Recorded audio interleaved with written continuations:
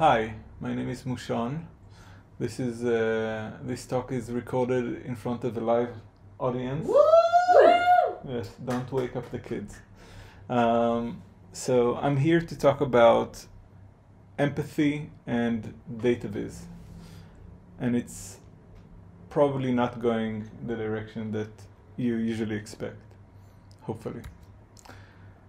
So the title is dataviz, the unempathetic art. So it's rather the lack thereof of empathy in data visualization. If I look at the mass, I will never act. If I look at the one, I will. This is a very heartwarming statement from Mother Teresa. There's also this one.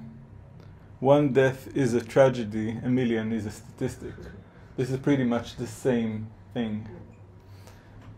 I'm going to talk about three things, obviously, always three things. One, dark visualizations. Second is empathy. What is it good for? And I'm going to try to think with you guys if we can scale compassion. So in 2015, Matthew Lucas created these infographics for commemorating the 70th year of the bomb.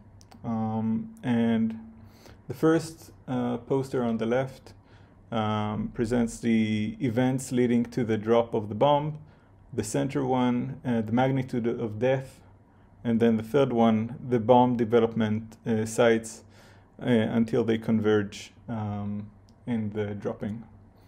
I think we can think about these works as visually pleasing, and I came across them on Twitter when Kate Crawford posted this question: should we aestheticize these images? And what followed was a long conversation. At some point, somebody realized it was a student and a student's work, and then people started to say, on one hand, we shouldn't aestheticize death, on the other hand, it's a student, and blah, blah. It went on and on and on. But one latecomer to the conversation made an interesting remark. So Alberto Cairo was saying, I'm just very skeptical to the idea that data visualization is a medium that can convey or even care about conveying or increase empathy. We use data to help people do the right thing. How can you do it without empathy? So this kind of sent me on a path of asking that question. So, empathy, what is it good for? Well, Paul Bloom has a lot to say about it. He was telling people, I'm writing a book about empathy. And when people hear that he's writing about a book about empathy, they're going like, oh, that's very nice. And then he says, yes, I'm against it. And they're like, what? They're sure he's joking or something like that. But no, he actually has a lot of problem with the idea of empathy as a moral compass. So he says empathy acts like a spotlight, focusing one's attention on a single individual in the here and now. And indeed, in his argument against empathy, he's saying that empathy is biased towards those who look like us. After 9/11, it served as the justification to the invasion of Iraq. In 2014, empathy with the 3 kidnapped and murdered Israeli boys served to legitimize the 2014 war in Gaza. Empathy and manipulation have always been used to prolong violence, because we can empathize with a single person, not with a mass. So empathy, as far as Paul Bloom is involved, empathy is not a compass for ethics. Even if we don't empathize with distant strangers, their lives have the same values as the lives of those we love. So if we use empathy, we won't be able to scale it. When we look at the many, we often don't act. When we look at the one, we do. Why? And the day after that photograph appeared, donations went from $8,000 to $430,000 because of the photograph. This is from a study by Paul Slovic. And we can see that a clear correlation between the photograph surfacing and the media coverage. So Paul Slovic talks about this phenomena as statistical numbing. He says the world's problems are too large to be solved one person at a time. And he actually goes and researches that. In one of these researches, they tried to compare statistical lives versus identifiable lives. So they gave a couple of examples. Food shortage in Malawi, drought in Zambia, 4 million Angolans forced to flee their homes, more than 11 million people in Ethiopia need immediate food assistance, and so on. These big numbers are definitely things that as humanity we should act on, and we should be able to use statistics to inform these decisions. As far as identifiable lives, they use the story of Rokia. Rokia, a 7-year-old girl from Mali, Africa, is desperately poor and faces a threat of severe hunger or even starvation. Her life will be changed for the better as a result of your financial gift. So, should we go with a bigger picture, or should we go, like, what would move us more? And when statistical lives were described, the mean donation was around a bit more than $1 million in that research. When the identifiable lives were presented as the story, the donations were more than double. So people are willing to give more than double the money to save one person than to save many people. But it gets even worse, because it was enough to just mention the statistics. It was enough to just mention the bigger picture to diminish the willingness to help. So even if you know about the identifiable lives, even if you've heard the story of Rokia, as soon as statistics enters the frame, we get statistical numbing, and we're less eager to help.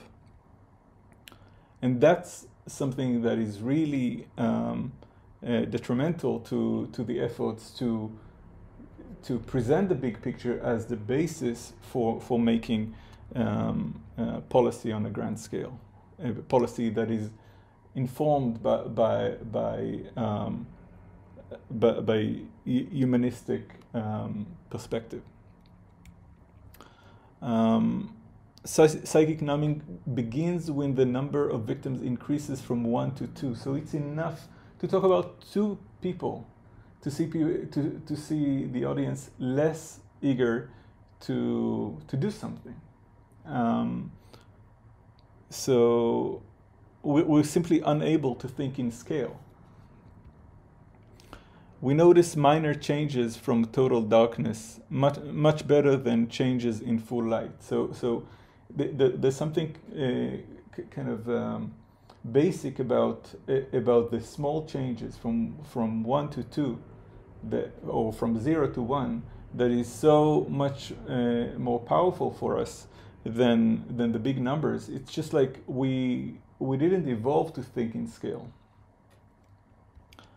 Simon Baron Cohen, leading psychologist and researcher on empathy, he wrote The Science of Evil and the Zero Degree of Empathy. Again, not to be mistaken with his cousin, Sacha Baron Cohen, who is also very interested in empathy, but in a different way. He argues that for a different perspective on empathy and kind of looking at different types of empathy.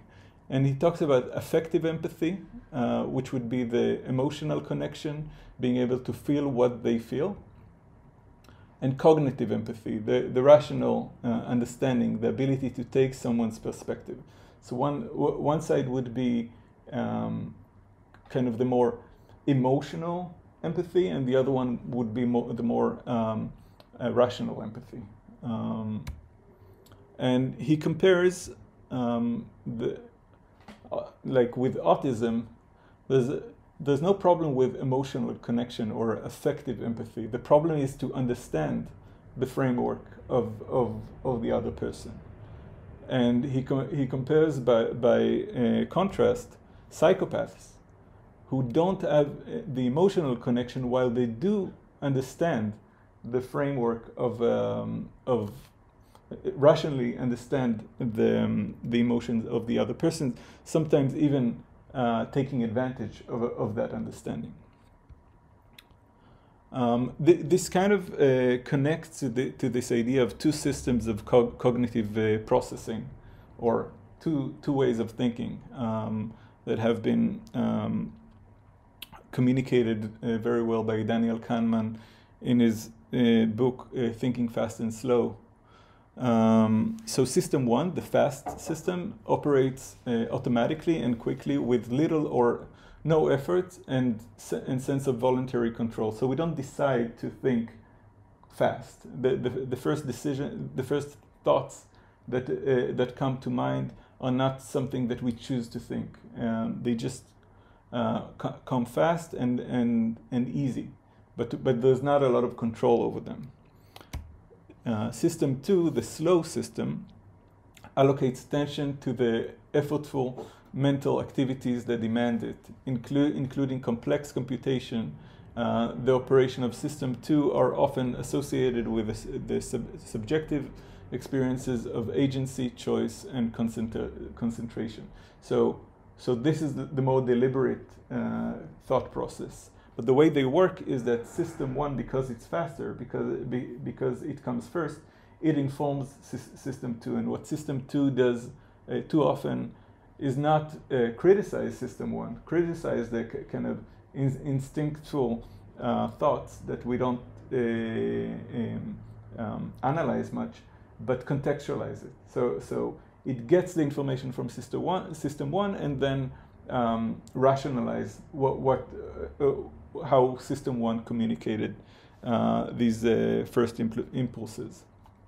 And in visualization, we talk a lot about pre-attentive attributes. Pre-attentive attributes are the things that we use to visualize things to system one. This is the way we use vision to communicate between system one and system two. So there are different types of pre-attentive attributes, visual pre-attentive attributes, but could we maybe think of empathy as yet another pre-attentive attribute? Because we don't get to control it or rationalize it much, but it does inform a lot of our of what we see as more deliberate decisions. So can we design a way to consider empathy as a pre-attentive attribute and wisely have it inform our more deliberate decisions? And would we be able to inform a more analytic understanding of rational compassion? So let's try to think about scaling compassion.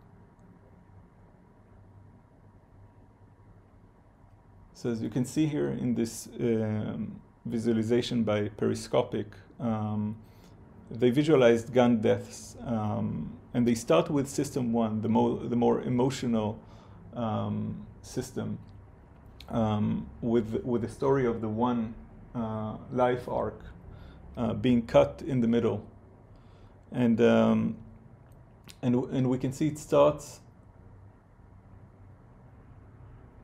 and then it breaks. The arc is cut in the middle, and that idea of the arc that could have made it to 93 but didn't is a very powerful way of starting with a one, right?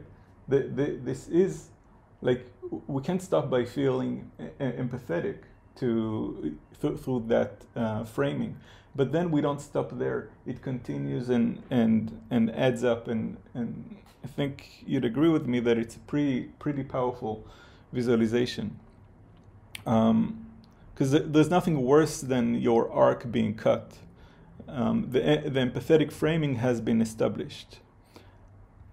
But then they don't stop there. They continue to the more rational cutting and dicing. Kim Reese, who was the founder of Periscopic, says it's about the stolen lives.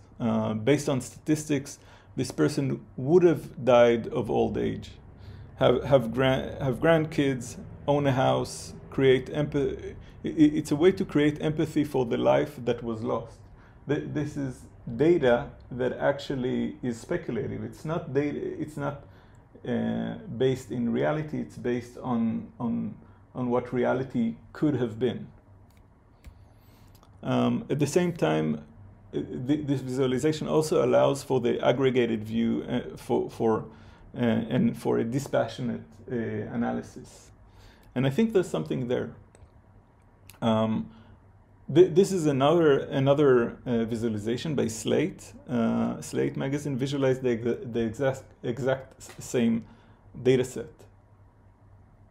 So I think this is on one hand overwhelming, but and tragic, but I don't think empathy is involved. I don't think that we get to empathize with any of these people who were killed by guns. Let's talk about this aspect of stolen years, this speculative statistics. Finally, the reality we want is a missing data set. Like, we don't have the data for the years that the exact years that were stolen. As much as this number is precise, it is a speculation. But maybe speculation is something we need in data visualization. Data analysis and data visualization leaves it misrepresented by design. But how can we change the reality that generated this data? In an article responding to my article on the subject, Steve Lambert had issues with that specific visualization. He was arguing that when we move people, we must offer a productive outlet for that motivation.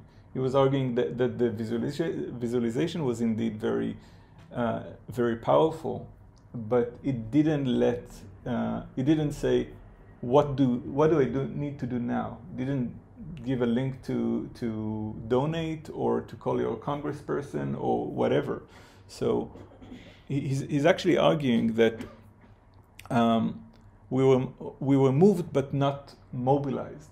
And that can actually be dangerous, because we might be left with the analysis as enforcing the status quo rather than challenging it. As much as it's powerful, this powerful image of the tragedy of gun death in America becomes something that you just can't do much about.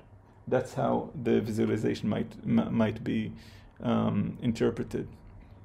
So to conclude, empathy is a spotlight as system 1. Statistical numbing is what we get with system 2. Pre-attentive system 1 might be able to frame system 2. Empathy, we sometimes say empathy. Paul Bloom would argue we should talk about compassion. Too many times when we're talking about empathy, we're actually talking about emotional manipulation. So we need to really understand what do we mean when we say empathy. Our data hides the desired reality. Like, maybe there is room for more speculative data, for more inferences on a path that could have been different. And finally, raising awareness is not enough. It's not enough to just say something is wrong with the world. We should use that opportunity where if we build our message well, we also direct it in the path of change. So thank you very much. I'll take questions now.